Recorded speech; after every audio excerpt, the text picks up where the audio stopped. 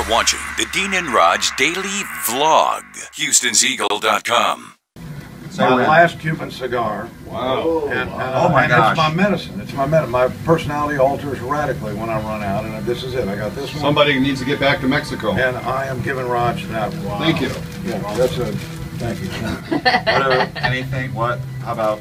I mean, Dean doesn't smoke. You don't smoke, and I have nothing to give except friendship, which is, as we know, is the cheapest, most worthless gift of all.